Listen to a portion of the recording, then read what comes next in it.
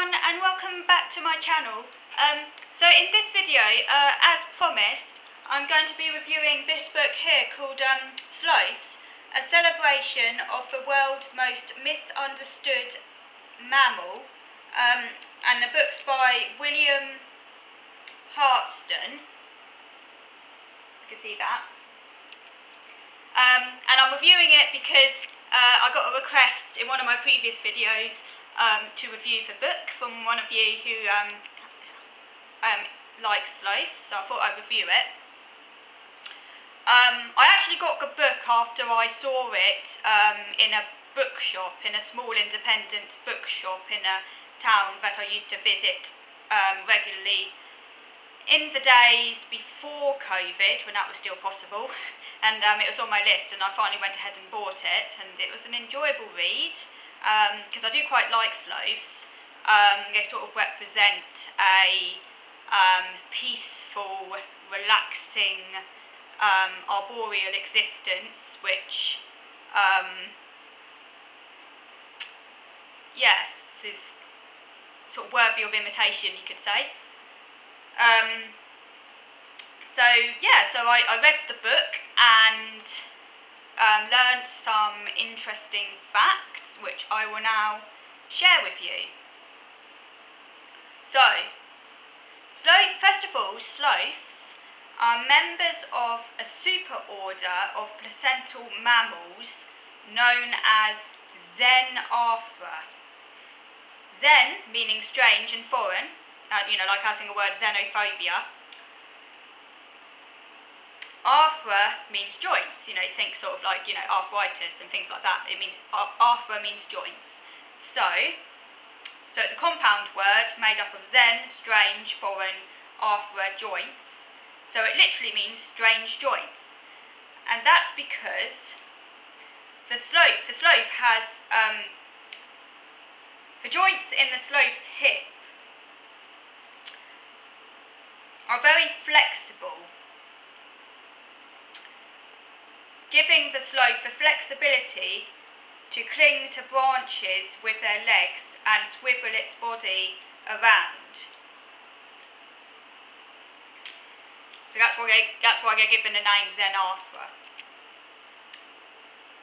Sloths are also members of the order Pilosa, which means hairy, and the suborder Folivera, I think I'm pronouncing it right, which means leaf eater.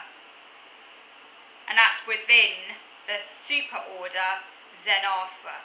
There are 6 species of sloth. The two-toed sloth. There are 6 species of sloth. I'll put that another way. There are 2 types of sloth: the two-toed sloth and the three-toed sloth.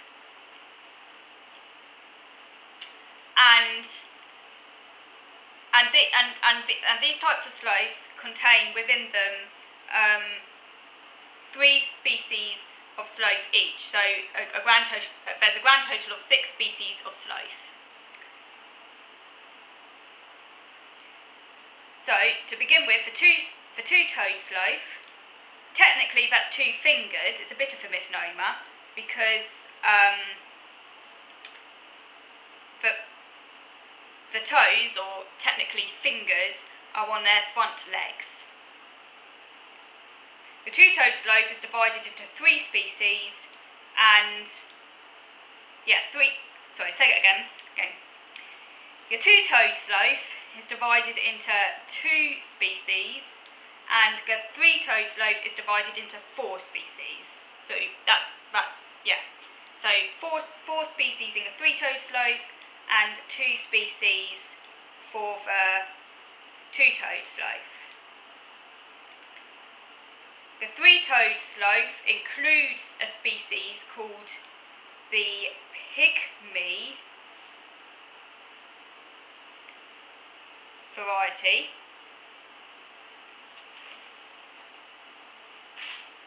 And the pygmy sloth is the smallest sloth of all, but it's also the least numerous. And also, by the way, the pygmy sloth is meant to be one of the most lazy, or lazy I should say in inverted commas, because that's a bit of a misnomer as well. Sloths aren't really lazy, that's just a sort of anthropomorphic label, which isn't really accurate. But the pygmy sloth is the most, shall we say, the most laid back sloth. It's also the smallest. Until around 10,000 years ago, the sloth world was dominated by giant ground sloths in Central South America. And they just got bigger and bigger. The largest was the Megatherium, which was the size of an elephant. And this sloth did not hang upside down from the topmost branches, but other smaller species later on evolved, and eventually they turned into the sloths that we know and love today. The sloths took a hide strategy of survival rather than fighting or running away. So that's their main strategy of survival, is to hide or to camouflage themselves by hanging in trees and moving only when necessary. And another interesting aspect of their existence is that they have a symbiotic relationship with algae, because they let algae grow on their fur, and this gives the sloth a green appearance, helping to camouflage them.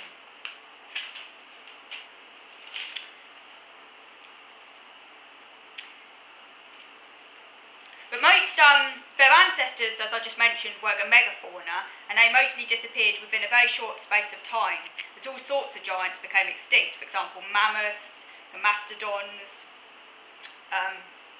Mastodons were a type of elephant. 90% of sloth species were wiped out, leaving only the small arboreal sloths. The giant ground sloths were vegetarian. They loved avocados. They actually swallowed avocados whole and then excreted the stones, which helped to disperse the avocado seeds.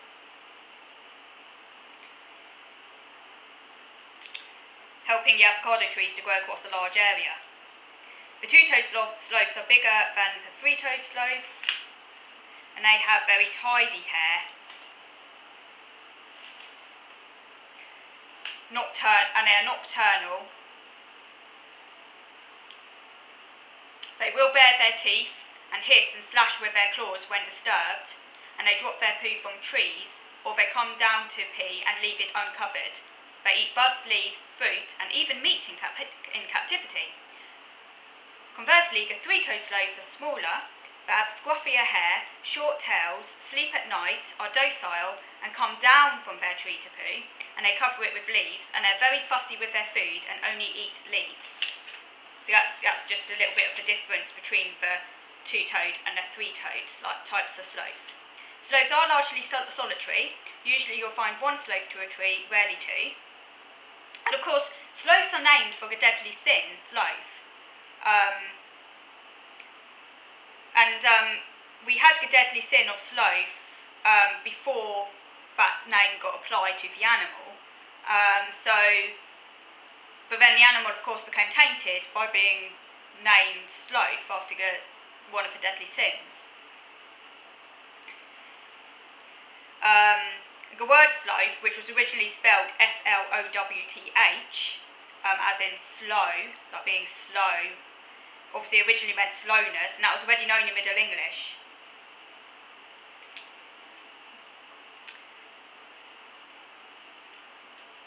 Another interesting fact, a little bit of toilet humour here, sloths do not fart, instead they burp. And the name for that, burping not farting, the name for that is eructation. It's just an interesting fact. Eructation.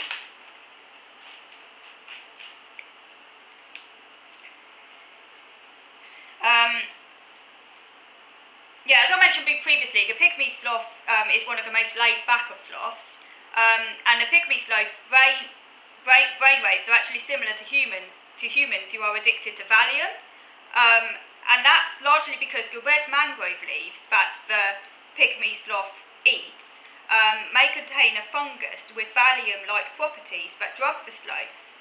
So the pygmy sloth is the most laid-back sloth.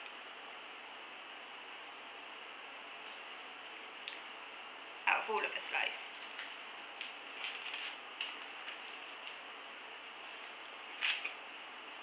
Oh, and a good sloth, how can I say it? A good sloth catchphrase, I guess you could call it, is I'm not lazy, I'm energy efficient. Because their very slow digestion enables them to extract every bit of energy from their leaves. Because obviously the leaves are very hard to digest and they don't contain much energy. So the sloth's very slow digestion enables them to make maximum use out of what they're eating. And by being motionless at the top of the trees, that keeps them away from the ground level predators. And their camouflage with the green algae means that they're harder to detect by eagles. And hanging from branches requires less energy than being on top of them. So they're actually very, very energy efficient. Okay, so yeah, so I hope you enjoyed watching this video, and I hope you enjoyed learning about all these interesting sloth facts. So thank you for watching.